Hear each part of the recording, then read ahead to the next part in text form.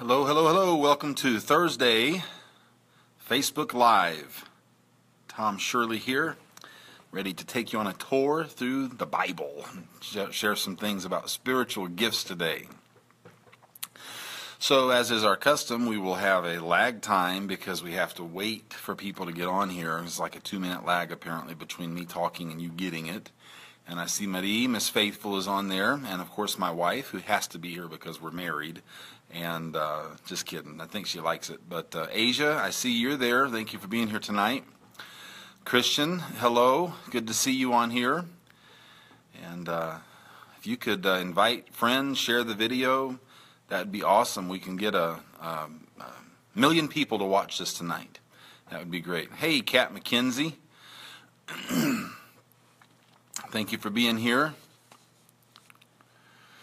All right, if you could share it, invite your friends, threaten your neighbors, tell them they have to watch it, or you're going to sick your dog on their flower garden. I would appreciate that. Hey, David, thank you for being here tonight. We'll give just a couple minutes, just another minute or so, and then I'll start doing some review to lay into what we're going to talk about tonight. Hey, David, thanks, man. I don't have any deep revelations. I'm just trying to get through the list of spiritual gifts and share some things that the Lord has spoken to me, and just kind of, get people thinking, because maybe somebody will get some really cool revelation and be able to share with me and help me understand more. Hi, Christian. I'm so glad that you're here. Thank you. All right. Who else is going to jump on? Any second now, right? Chrissy. Hey, Chrissy. Thank you for jumping on here. All right, I'm going to go ahead and just start doing some review from the last several weeks that we've been teaching. The first 4 weeks that we spoke, we covered the gift of prophecy extensively. We talked about it in many different aspects, took some directions that I had not expected, but I enjoyed it. And so we did that for a little while, and then we went ahead and jumped over into some other groups of giftings, and I'll do a review on those. If you want to get the gist of how we got to where we are from where we were, what we taught about, you'd need to go back and look at the series. You can go to our YouTube channel called Throne Builders, and you'll find the Helping the Heart series. You can also find them on my page. If you'd like to get them there, that would be awesome. Or you can watch them on YouTube. So we're gonna let's just do a quick review of the different groupings of spiritual gifts that we've spoken about. We looked at the group of giftings in Ephesians chapter 4: apostle, prophet, evangelist, pastor, teacher, and these are commonly called the fivefold office gifts. And I shared some of my perspective about the gifts and some things that I believe the Lord has taught me about them. But primarily, the main thing that I really brought to the surface was that if you really study the concept behind that particular category of giftings, there is no office in the sense of position. It actually very clearly says there that every believer has one of those gifts. So it can't be, we've had this mindset of this fivefold office gifts, like these are the 5 offices that are supposed to rule the church or run the church. But I think that's that's true, but not in the sense of, there's the office of the apostle, and he oversees this, and there's the office of the prophet, and he oversees this. It's a really damaging concept that's been done to the body of Christ, because we think they're this special group of people that get to work in these 5 giftings, one of these 5 giftings, but Paul actually plainly says that it really is something that every believer has access to one of these. So we talked about that. You'd have to go back and look at the teaching to really get an idea of where we were. Then we looked at motivation gifts 2 weeks ago, which is in Romans chapter 12, verses 6 through 8, where it's prophecy, ministry, teaching, exhortation, ruling, and mercy. And these are commonly called the motivation gifts. And this grouping of giftings is very crucial for the body of Christ. And again, every believer has or is living in one of these gifts. And I think it's interesting that there are so many different listings of gifts in the scriptures. There are 4 specific, distinct, different listings where you actually have these different gifts that are listed.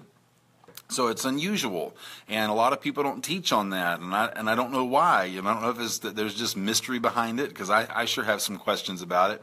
But I've learned some stuff and from the Lord, and I guess I've heard other people say stuff and read things, and that's we all get built into by what a bunch of different people do and say. But these gifts are very important. Every believer has or is one of these people, and it's the thing that compels them. Everyone has a function of apostle or prophet or evangelist or pastor teacher, but in the same way, every believer has a motivation or a compulsion inside of them for a prophecy, ministry, teaching, exhortation, giving, ruling, mercy.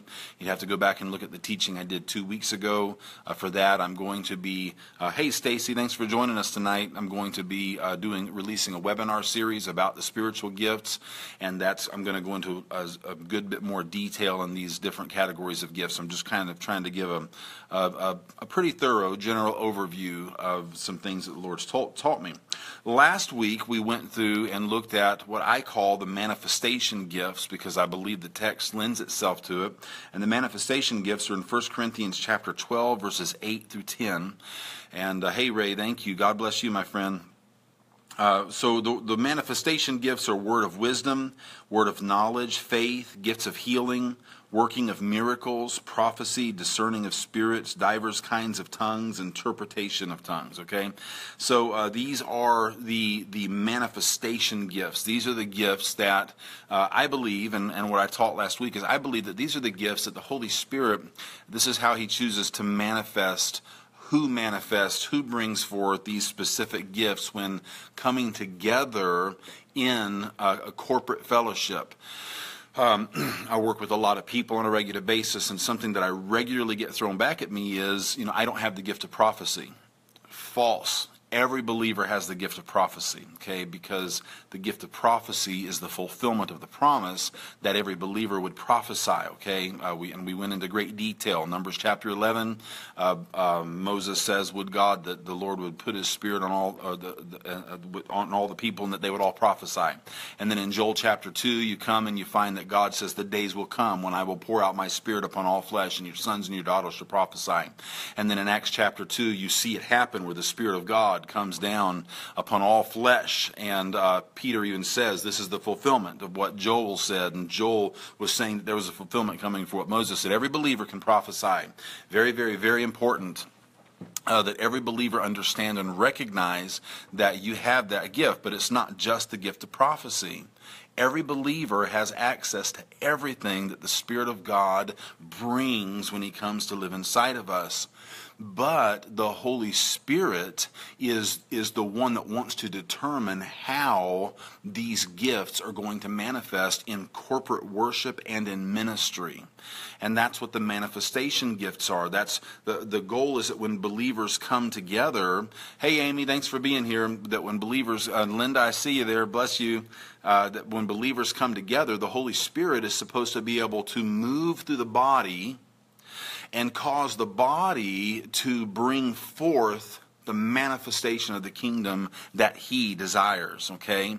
Now, that's dangerous for the current model of church that we have, and I'm not bashing church, but I have some issues with the way some of this stuff is organized and set up, because we now have programs, and I'm all for it. I mean, I love the worship, and different ministries have different things that they do, and all that's great, and I have no problem with it. I think it's powerful, and I'm really big on that stuff, and I want to, as God moves us, and we'll be releasing a vision for a plan that we have to be able to move to a new location, actually start our first training center in a geographical location. We'll be releasing that soon, and we're going to have all that, and we want to have all that, and we love all that. But much leadership in the church is very territorial.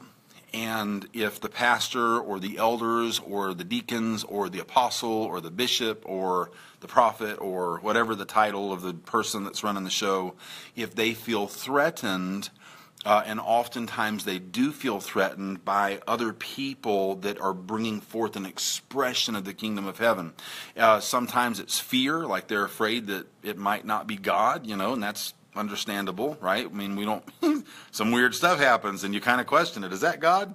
And I've had quite a few of those moments in my life. My family can attest to some pretty strange happenings that we were like, is that God? And we found out it was.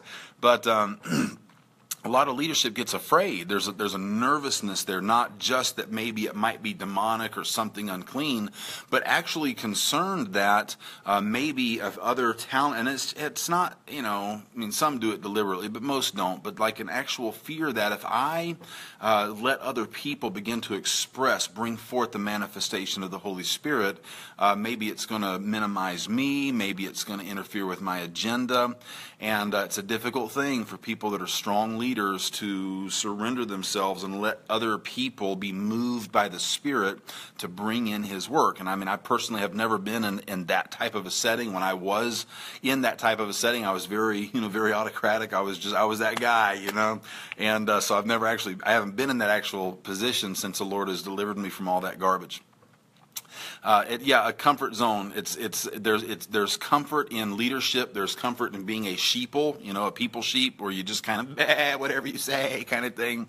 But the Spirit of God is really trying to awaken us. He's trying to get us to recognize that we have power and that He wants to bring forth His power through us, and He wants to not replace us, right? Because there's that really perverse false teaching that says, more of you, less of me. That's God, like Bill Johnson out of Redding, California. Bethel and Redding says, God had less of you when He made you. He doesn't want less of you. He wants more of you to manifest as a daughter, as a son, in union and in fellowship with Him. Okay, but so the Spirit of God wants to manifest through believers when we come together in corporate worship. So when it speaks in 1 Corinthians chapter 12, verses 8 through 10, about these manifestation gifts, to one is given the word of wisdom, to one is given the word of knowledge, to one is given prophecy.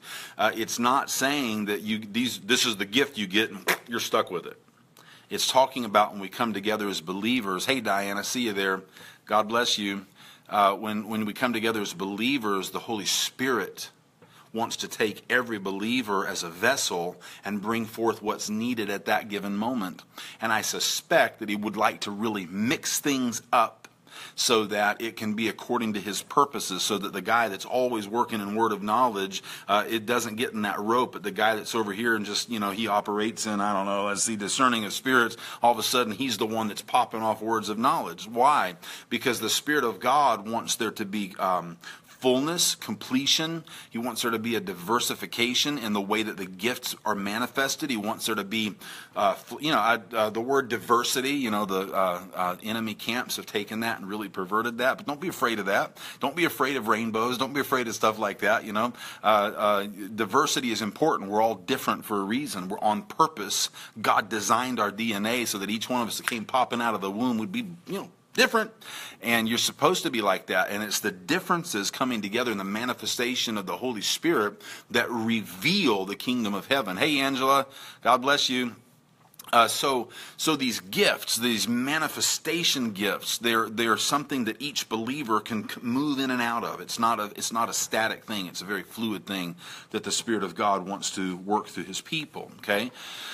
So those are the three categories of giftings that we've looked at so far, and I have entitled today's teaching the administration gifts, because I actually believe that this listing of gifts that I'm going to talk about for a few minutes tonight, I believe that these actually are static gifts, and that they are administrative in the sense that they are the ones that are given the charge in the ministry as far as making sure that everything, because leadership's important. I speak negative about the way that the current church leadership system is set up, but that doesn't mean that I don't believe in leadership. I do. We have to have it. God has appointed many people to lead, but in some ways, every believer is appointed to lead, and genuine leadership will lead you, but then will be able to turn around and receive your leadership. And boy, that's a can of worms. People have a hard time with that, but that's okay. That's what being an apostolic forerunner, being in an apostolic move of the Holy Spirit is all about. It's about God shaking up the status quo and saying, hey, I'm tired of doing it the way we've been doing it. We need to move forward and go in a new direction. So These gifts, I believe they're static, and I'm just going to kind of share a few thoughts that I have. I don't have any great big revelations on them, but I just want to share it with you. But before I do, I want to go through the scriptures here in 1 Corinthians chapter 12. So in verse number 8, for to one is given by the Spirit the word of wisdom, to another the word of knowledge by the same Spirit, to another faith by the same Spirit, to another the gifts of healing by the same Spirit. And I think it's really cool how Paul words the gifts of healing. It's the only one in these manifestation gifts where the word gifts is attached to it. And I believe that there is a diversity in the way that the Spirit of God would administer healing. And it's very, very important. So it's just a kind of a side note, but there's something specific when the Holy Spirit, He gives different kinds of power gifts to people, and healing is a big deal in the manifestation. Every believer is a healer. Okay, every believer has the capacity to bring forth and lay hands on or to speak to sickness and disease and deal with it. But this is talking about coming together in fellowship with other believers, okay?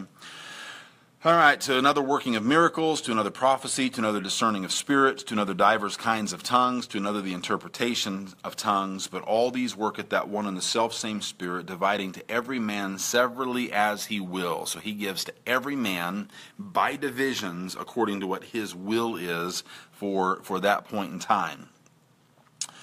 For as the body is one, we're in 1 Corinthians chapter 12 and verse 12, for as the body is one and hath many members, and all the members of that one body, being many, are one body, so also is Christ. For by one Spirit are we all baptized into one body, whether we be Jews or Gentiles, whether we be bond or free, and have been all made to drink into one Spirit. For the body is not one member, but many. Listen, it's so important to get this. In Ephesians chapter 4, the office gifts. It's premised on the idea that we are to endeavor to keep the unity of the Spirit and the bond of peace. Unity is crucial for these gifts to work. And it's the unity of the faith. It doesn't mean the unity of everybody lining up with what the leader says. It doesn't mean everybody lining up with what the denominational doctrine says. It's everybody lining up with the Holy Spirit. And you find when the Spirit of God leads you and leads a group of people, oftentimes He's like, ditch the doctrine, man. Just let's come into the kingdom and let's do this thing. So in Ephesians chapter 4, it's about unity. In Romans chapter 12, I beseech you therefore, brethren, by the mercies of God, that ye all unified people coming together, present yourselves, all of you together, as one living sacrifice. Be renewed, be transformed by the renewing of your mind, singular. Its unity is so crucial for the gifts of the Spirit to operate, but unity with the Holy Ghost. Amen. It's the Spirit of God that we're to be unified with, and it's so crucial for us to really recognize how powerful the Holy Spirit is in moving us in the direction that He wants to move us. It's unity. Imagine a group of people coming together that are tuned in. Holy Spirit, I'm tuned into you. And I'm tuned into you for the purpose, not because I'm here to worship, not because I'm here to receive, but I'm tuned into you because you have something inside of me that you want to bring forth. I've never been around a ministry like that, and I've not been around a ton of ministries, a ton of kingdom ministries. I've been around a few and gotten to know a few people, but I've never seen anything like that, and I've never really heard of anything like that. I know there's some great equipping ministries out there, but a group of people coming together yielded in such a way that they know that, yeah, of course we're here to worship, of course I'm here to receive, but I also have something inside of me that the Spirit of God wants to bring forth.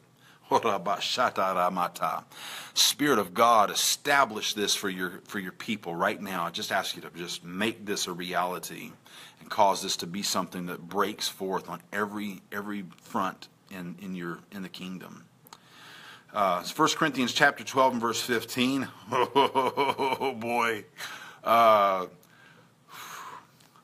God is going to shake the established thing so hard that by the time He's done shaking it and rebuilding it, everybody's going to be like, what happened to the church?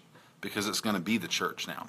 So, in any case, if the foot shall say, because I am not the hand, I am not of the body, is it therefore not of the body? Right? So in other words, like if my foot wakes up one morning and says, hey dude, I'm not a hand, I don't belong. Does that mean it doesn't belong? No way, man, I need my feet, right? If the ear shall say, because I am not the eye, I am not of the body, is it therefore not of the body? If the whole body were an eye, where were the hearing? If the whole were hearing, where were the smelling? And you know, that little verse right there, if the whole body were an eye, where were the hearing? That reminds me of a Far Side comic strip, right? Like one of those weird ones. Like they were all weird, like the lady's driving down the road and looks in the rearview mirror and it says objects in mirror may be closer than they appear, but all that you see is this gigantic eyeball. Doesn't that? No? Okay. In any case, there's some cool groups on Facebook that have Far Side comics, and I've really been reading a lot lately, so I'm probably going to be a little less mature tonight than I normally am. Get over it. But now, verse 18, but now has God set the members, every one of them, in the body as it hath pleased him, right? So everything, your body, our bodies are designed as God looked at it and said, this pleases me, I'm going to set it up like this. And truthfully, we're remarkable machines, mechanisms. It's just incredible what God has created us with the capacity to do. Let's see, where is it? So, and if they were all one member, where were the body, right? I mean, if you're just a giant hand walking around, you're a freak. You're not a body. It's just, there's no way around that. And the eye cannot say unto the hand, I have no need of thee, nor again the head to the feet, I have no need of you. Why? Because those members of the body which seem to be more feeble are necessary, right? It's like what's the big deal with the pinky toe? It's just a little feeble part of the body. Yeah, but when you kick that thing on the table in the middle of the night, you suddenly realize, I need this. And other, you say other stuff too, but what we think to be less important, often we find is the most important part that God has placed in us, and the same thing is true in the body of Christ. Those members of the body which we think to be less honorable, upon these we bestow more abundant honor, and our uncomely or our unattractive parts have more abundant comeliness or attractiveness. So in our physical bodies, there are parts of us that we conceal, not because they're not important, not because we don't need them, not because we don't want them, but because in many ways they're more important. There are parts of our bodies that we guard more carefully, right? Because there are parts of us that are more crucial, not more important in the sense of, I don't need that. I mean, yeah, you can cut your hand off and live, but I mean, why would you, right? That's not what you want. We want to be full and whole people. And some of you have some serious physical issues. Some of you have even lost, body parts. You've lost, like I'm seeing a left hand pinky right now that somebody lost, and I hurt for you. And I want to remind you that in the Gospels it says that Jesus healed the maimed. He put limbs back on, and the same God that did it then is the same God that does it now. We really need to be believing for those kind of miracles. We need to believe for every kind of miracle, right? Because we need some serious stuff to happen. Was it verse 24? For our comely parts have no need, right? I mean, your face is out there, that's the part of you that's out there. That's the attractive part, of the beneficial part that's out there. You don't cover that because that makes sense. You don't cover your mouth because your mouth is there for speaking. You don't cover your eyes because if you do, you can't see. Let's see, which we think to be less honorable. I'm so sorry, I messed up. For our comely parts have no need, in verse 24, but God hath tempered the body together, having given more abundant honor to that part which lacked, that there should be no schism in the body, but that the members should have the same care one for another. And he's making the analogy. Remember that the analogy of the physical body to the body of Christ. He says, whether one member suffer, whether one member suffer, all the members suffer with it. Or one member be honored, all the members rejoice with it, right? So when someone is suffering or struggling or going through difficult times, it has the power to kind of pull us down. It kind of drags us down a little bit, not because of their negativity, but because they're hurting. So in the spirit, a part of my brother in China may have just lost. His mother may have just gotten thrown in prison. Who knows what could have happened, something negative. And whether I ever know that person, whether I ever communicate with that person, whether I ever know that happened, he's a member of the body, and so there's an effect in what happens. Okay? It's important for us to recognize that that's how unified we really are. We are so connected. We've been made one with the Father, but in the same way we've been made one with each other. So you and I are completely unified. And I've talked about this a lot the last few weeks. It's so important for us to get this. Denominationalism is going to have to fall. And don't misunderstand me. I can't fellowship with a lot of different groups because they believe some wacky stuff and it really dishonors the nature of the Father, the nature of the kingdom. So I can't fellowship with them, but I'm still one with them, you know. I can't, but I can because they're part of me. We're one. So whether one member suffer, all the members suffer with it, or one member be honored, all the members rejoice with it. So a believer somewhere in Africa just broke through in the gift of tongues, and boom, and in the spirit realm, the whole body just kind of boom I'm up. Why? Because honor has now been released into the body of Christ, and glory to God, there it comes. Okay, so it's important. I'm going through this because it really is the bulk of the time that I'm going to spend is going through the scripture tonight and just saying, hey, we're all part of the same thing. And if you expect me to line up with what you believe about stuff, to have unity in the body, you miss the point. If I expect you to agree with me completely to have unity, you miss the point. I have no problem with you being over there doing what you're doing, but I have to keep my heart and my mind in check, and I have to really strive and say, Father, cause both of us to align with you. Amen. Cause both of us, cause all of us to come in line with you. And what we're going to find out is all of us were way off, you know. And the Father was like right on the money, and he's trying to align us with him. And that's what we need to happen. If we would put down our arrogant determination to hold on to the traditions of men that have been handed down to us, we could see the kingdom of heaven expand mightily, mightily, mightily, mightily. I believe that it could be so powerful that one generation could literally usher in the full manifestation of the kingdom on earth. And I'm convinced of that. I mean, I've been seeing that for years. So in any case, so in verse 27, Paul comes down and says, now you are the body of Christ. You are the body of Christ and members in particular. Okay?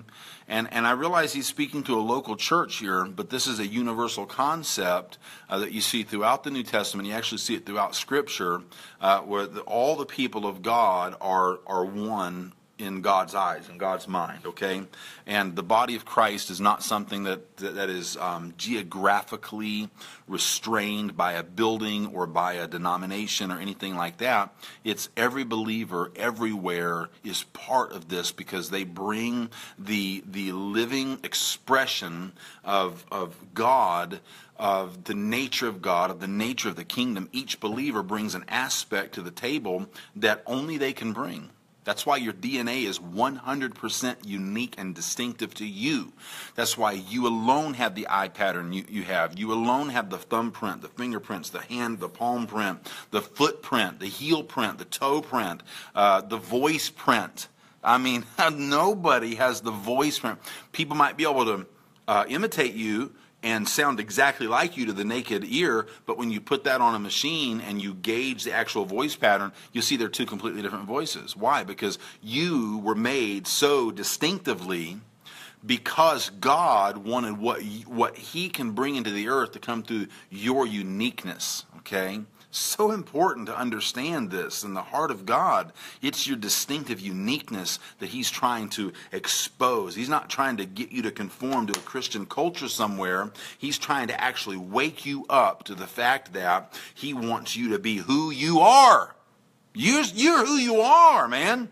And it's so important. And I just, it's a good time to tell you, go to ifoundme.biz.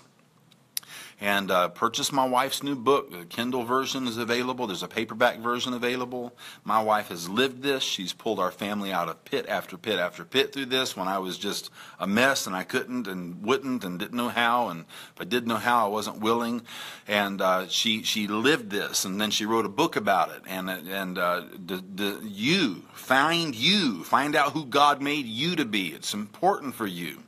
So we're the body of Christ and members in particular. So then Paul comes in and he says, God hath set some. Now that word set is pretty interesting. It means to settle down. It means to position. It has the concept of like strategy with it. And it literally seems to carry with it the concept of fixed. Like it's a fixed thing. God has set. He's, like setting a stone in a fixture of some kind, or setting a brick in the mortar. It carries that concept of being set or fixed in place. And so this is why I believe that this list is actually a list of giftings, at least for the Corinthian church, that was something that was specific, and God took some and did these specific things with them. And so we're always over at Ephesians chapter 4, verses, 6 through 8, saying, Ephesians chapter 4 and verse 11, the motivation gifts, or Romans chapter 12, verses 6 through 8. But we're always over there saying, oh, those are the fivefold office gifts. Oh, well, what group is working in your church? Oh, we have an apostle and a prophet in our church. You totally missed it, That's every believer gets one of those. But here you have a different listing of giftings, okay? So God hath set some.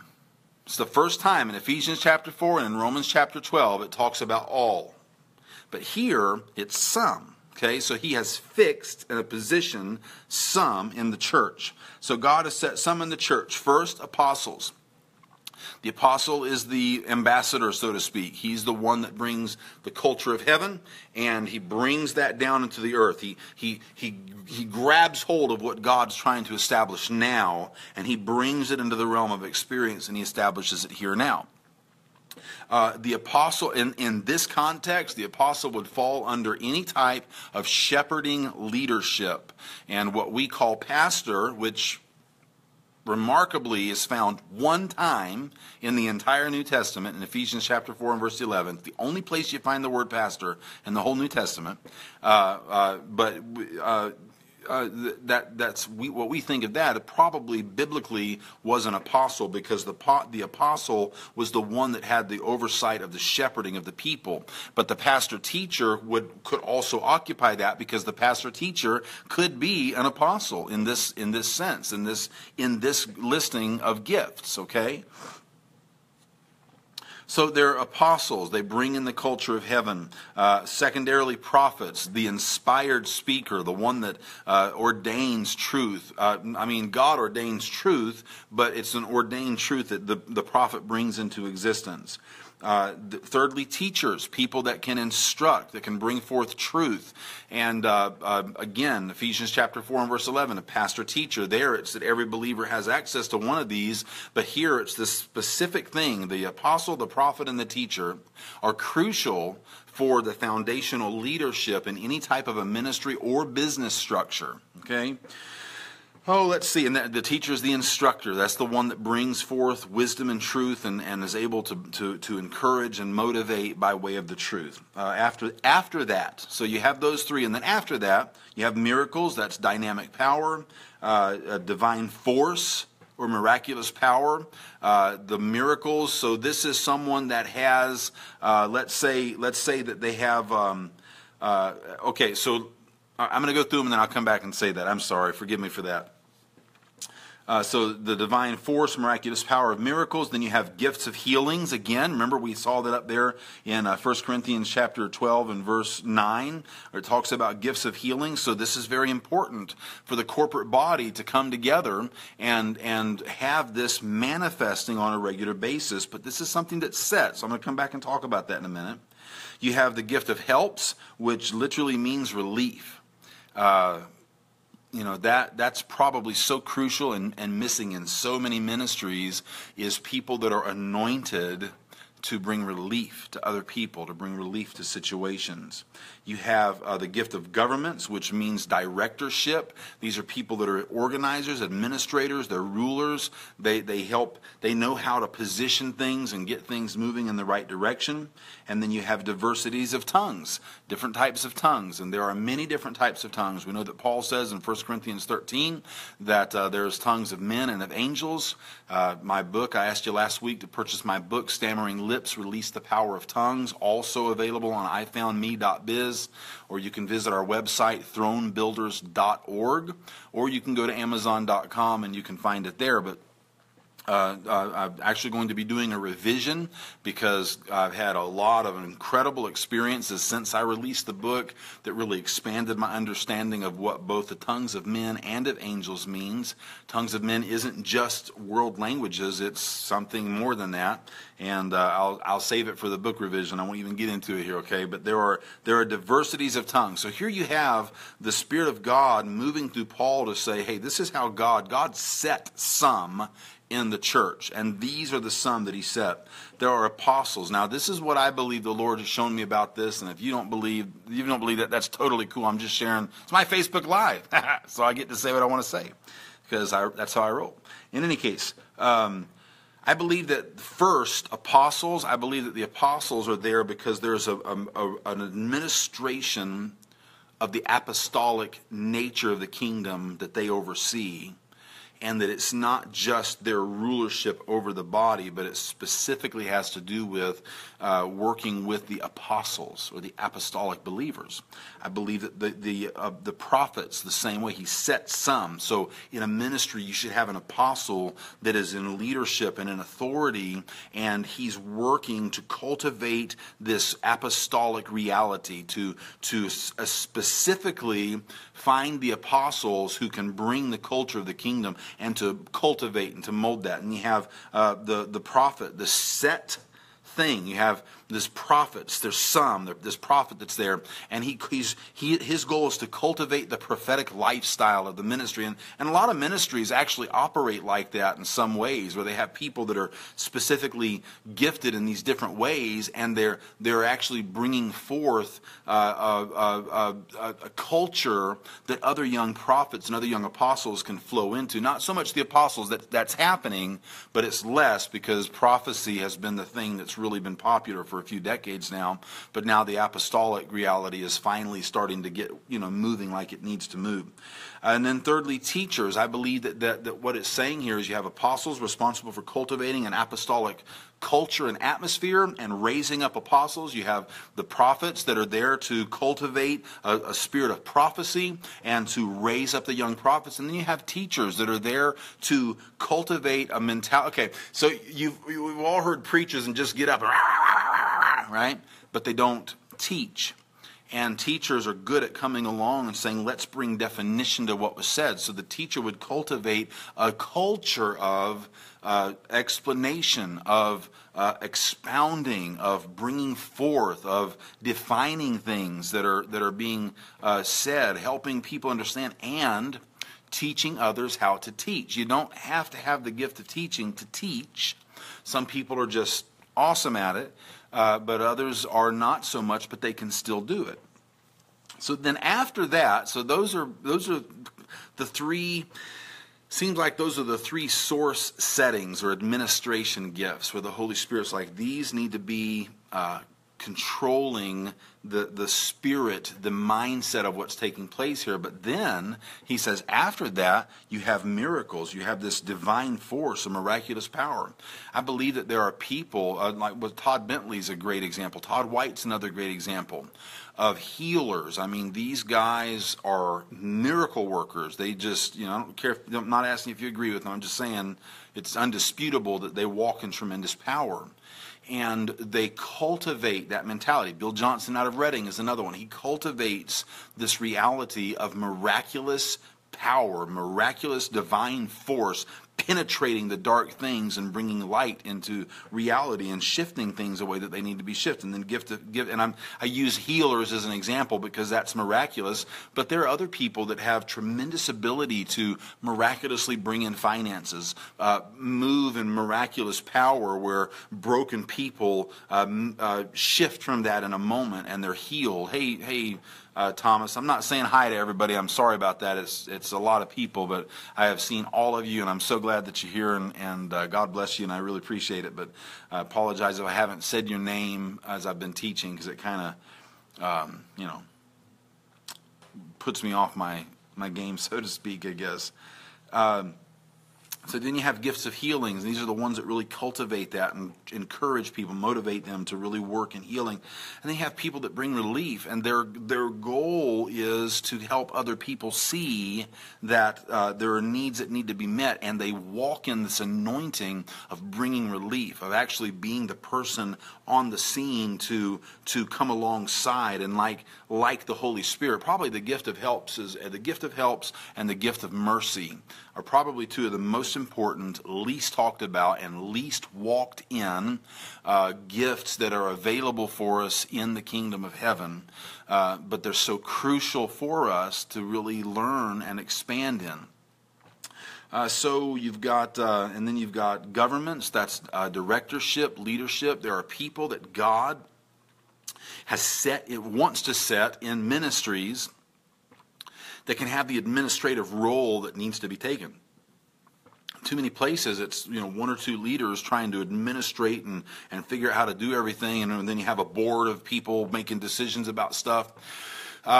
Ditch the board and find the gifted people that know how to administrate, bring them into accountability with the leadership so that it's understood what's going on, and then allow them to administrate. They can set things up and make things make things run so much smoother than they're running right now.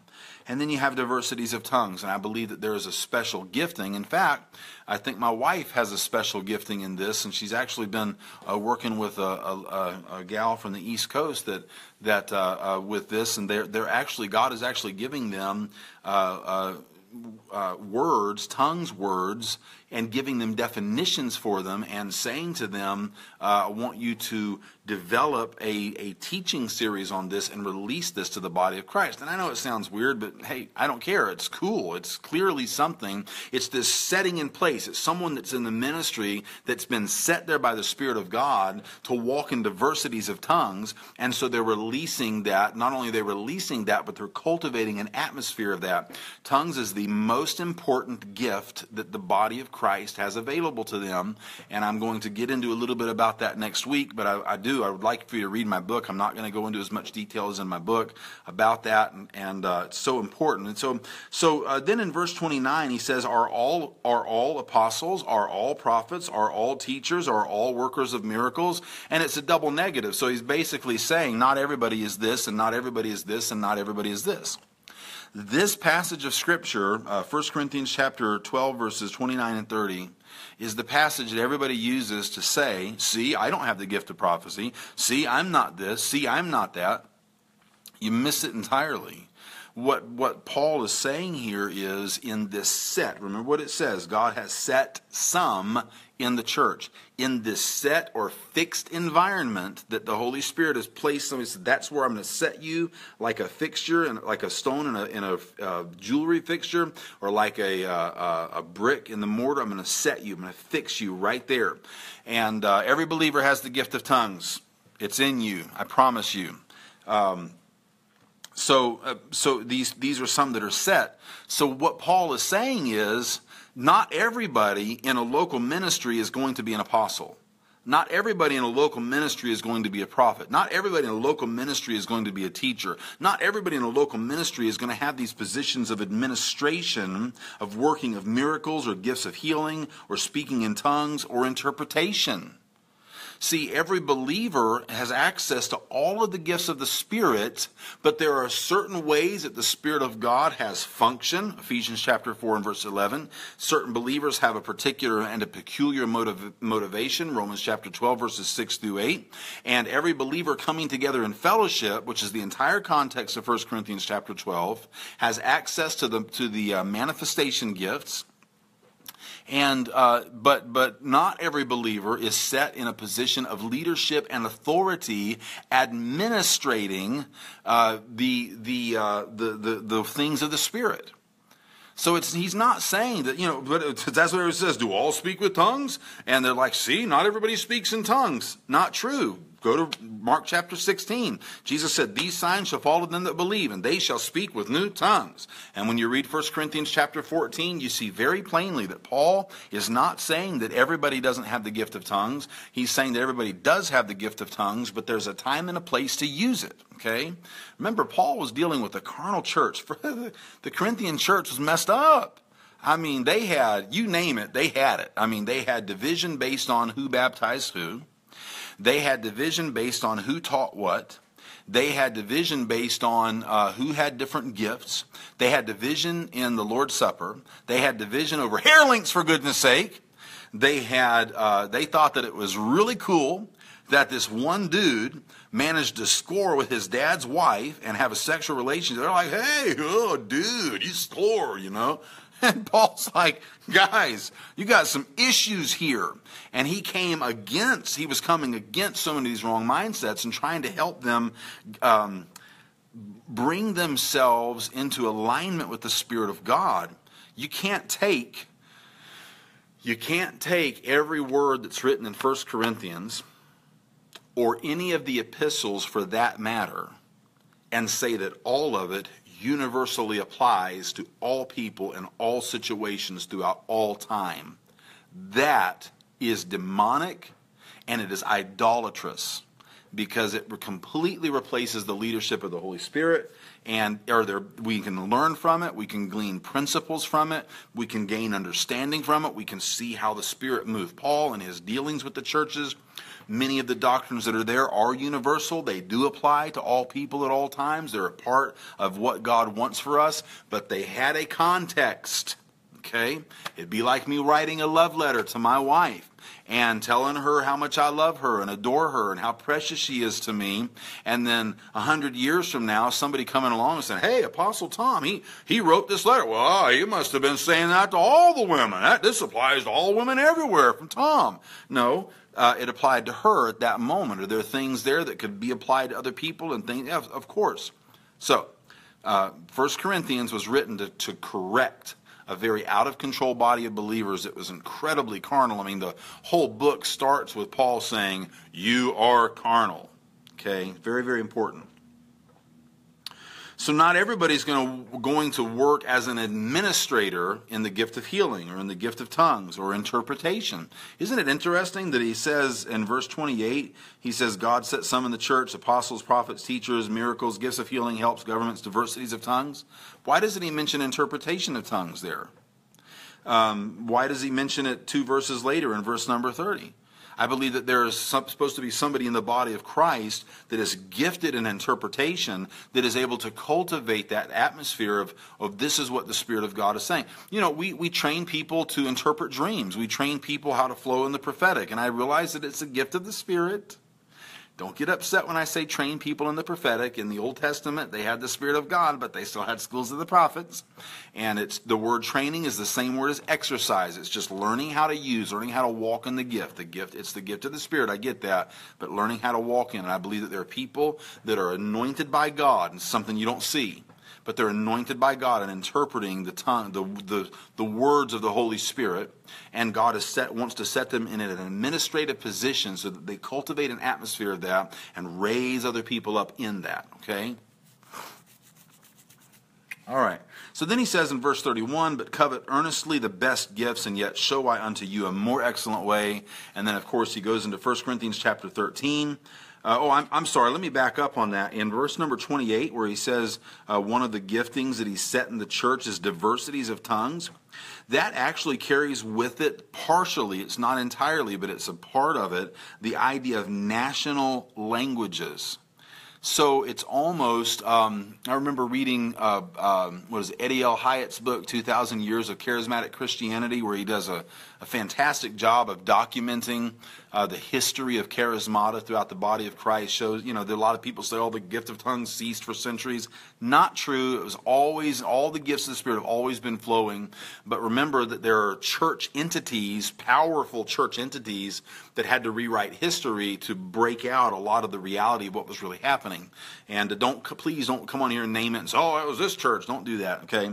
Because there might be somebody that's in that thing and Just don't do that. So, but it actually, so it's actually something that the Spirit of God would set in a position of administration that actually flows in languages. Eddie L. Hyatt gives many inferences of people that would live in a local area, and they just spoke like French or English or whatever, or Chinese, and a visitor from another country would come that only spoke their language, and he had several instances listed there where they would pray for several days and say, Father, I shouldn't have to have an interpreter, I should have interpretation from you.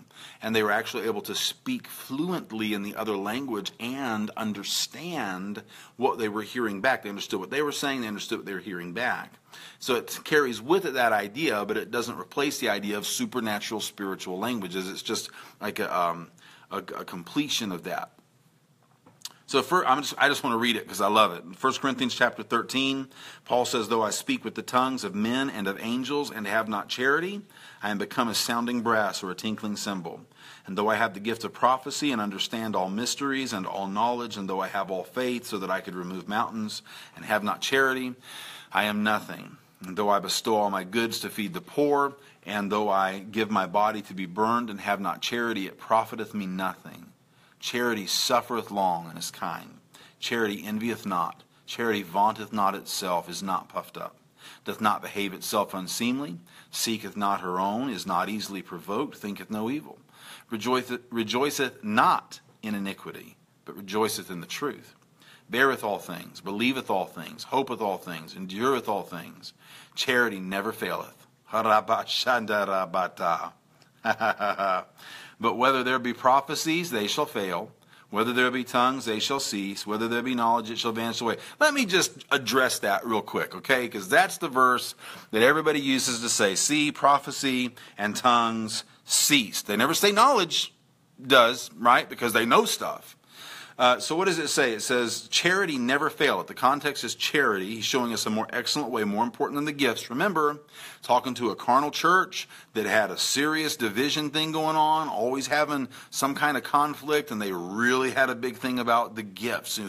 Who's speaking in tongues this week? And be like, go to church now. Well, who got slain in the Spirit? Well, I didn't. Oh, well, you weren't one of the chosen men. Back then it was who spoke in tongues. Oh, I didn't get to. Oh, well, there's something wrong with you and God, kind of thing. The whole context is a carnal church, and he's trying to show them the gifts aren't what matter when it comes down to the foundation of the whole thing. Charity is, love in action. Charity, he says, never faileth. In other words, love just keeps on giving. Love never stops.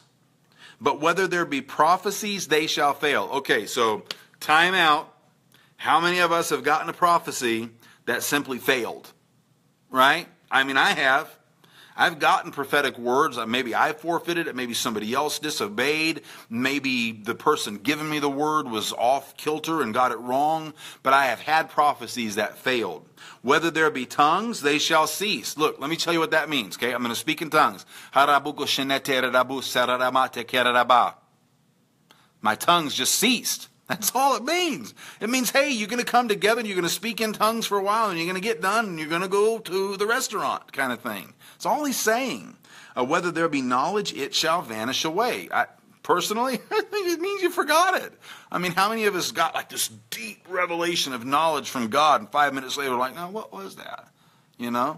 It's not saying that the gifts stopped. None of the gifts ever stopped. In fact, there's way more that the Holy Spirit wants to reveal. These are just the gifts that these churches that Paul was talking to were able to access. There's so much more for us than what we think we have available. So let me just go through that now that I dispelled that stupid lie. It's called cessationism.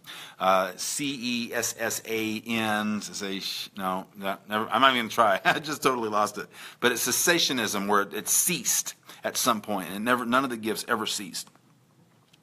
Verse number 9. We know in part, and we prophesy in part. But when that which is perfect is come, then that which is in part shall be done away.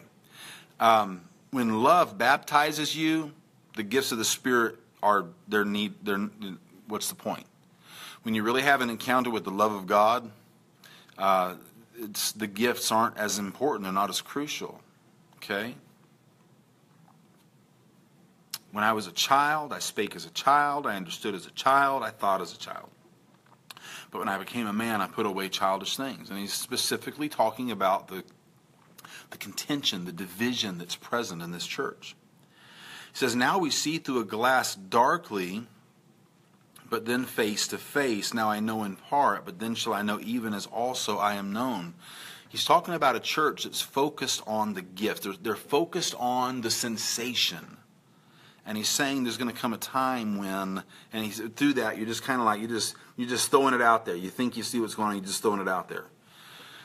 So the time will come when you'll see clearly. When do you have your greatest moments of clarity? It's when you're truly basking in the love of God.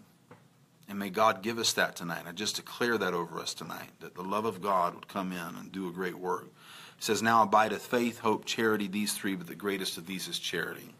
The love of God, encounters with the love of God, I'm declaring over every one of you that is watching this right now, and everyone that comes to see this afterward, I'm declaring over you. I'm declaring over myself. I'm declaring over my team. I'm declaring over the body of Christ. I'm declaring over my nation. I'm declaring over the leadership in my country and the leadership in your country. I declare and decree right now that love encounters with the Father are being poured out upon His children. I release that into your life right now. And every mindset, every heart set, every belief that you have that would hinder or limit that reality, I renounce its presence in your life right now. And I say, come out right now. No more. You have no place in the hearts of God's people anymore. Usharabata. You cannot keep the children of God from the love of their Papa anymore. And I just release, Father, I release your love all over your people right now. And I thank you that that is truly the greatest prize available to us, and truly the greatest joy is to be touched by your precious love. There's some hurting people on this thread tonight. And I ask, Papa, that you would magnify yourself to them by your love. Pour forth, yes, pour forth your love into the hearts of your people. Release the love of God into the hearts of your people right now. Release joy of the Holy Spirit into your life right now. And I declare that this is your lot. This is your portion. Encounters with the love of God. And everything else pales in comparison when you get to sit in Daddy's lap and feel the embrace and experience the glory of His love. And so I release that in your life tonight. That's the will of God for you. And I know you're excited about spiritual gifts, but don't worry about that for a little while. Just let Daddy give you some love. God bless you. Thank you so much for being here. We will be back. We're going to be posting our new teaching times. We're kind of rearranging things a little bit, and we'll be back to talk about that. Be advertising that a little bit really soon. So God bless you. Thank you so much for being here tonight, and we'll talk to you later.